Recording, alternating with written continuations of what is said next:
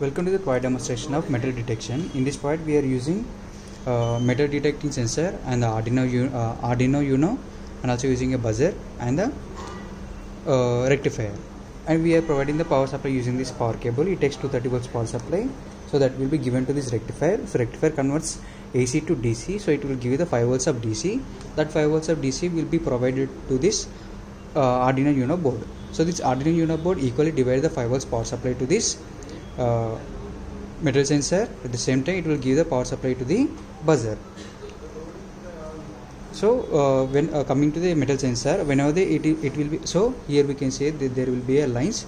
So whenever the 5 volts the power will be given to this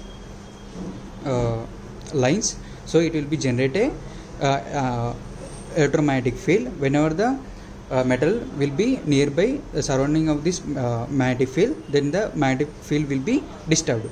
So the disturbed signal will be given to this microcontroller. The microcontroller process that signal and it will give a signal to this buzzer. Then it will give a buzzer noise. Now I am giving the power supply. So now I am giving this metal sensor metal near to the sensor, so we can see buzzer sound.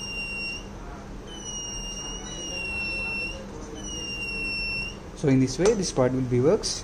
Thanks for the watching.